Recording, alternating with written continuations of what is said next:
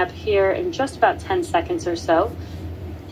Again, SES-2 is second stage engine start 2, and then we will shut down that MVAC engine about a minute and a half later.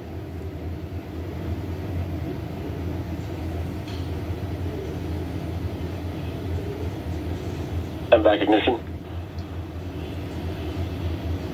There we heard that call out, and you can see on your screen that the MVAC has reignited.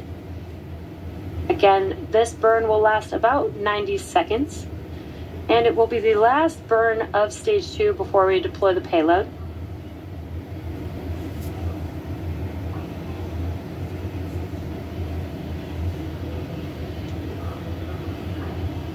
As a reminder, the Euclid payload is still attached to the second stage at this point and will be heading to a Sun-Earth Lagrange point 2 transfer orbit.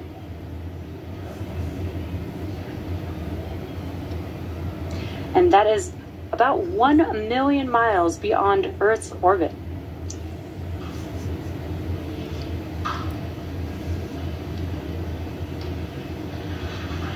Now we should have SECO-2 coming up here in a few seconds. That is second stage engine cutoff.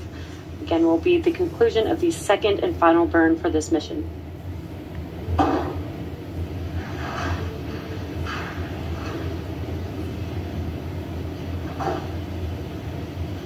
MVAC shutdown.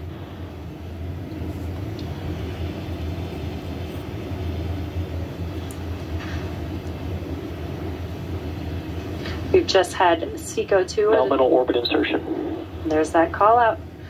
We just had SECO-2 and confirmation of good orbit. So with successful second engine start and cutoff, we'll join you live to cover payload deployment in about 20 minutes. So we'll see you in a few.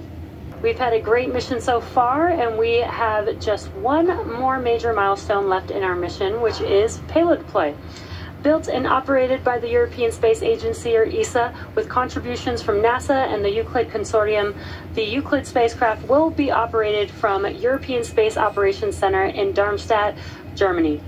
It will explore dark matter and dark energy, which combined is known to make up 95% of the universe as we know it, and create an unmatched 3D map of the universe with time as the third dimension by observing billions of galaxies across 10 billion years of cosmic time across more than a third of the sky.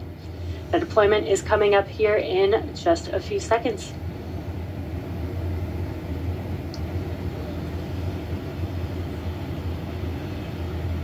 Euclid spacecraft separation confirmed.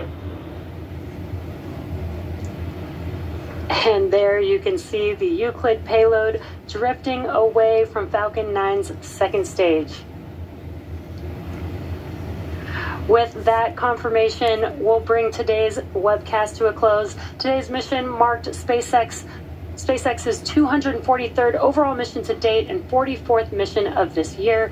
We want to thank the European Space Agency for entrusting us with today's mission and all of you for joining us. If you're interested in following the Euclid mission further, tune into youtube.com/ESA for more.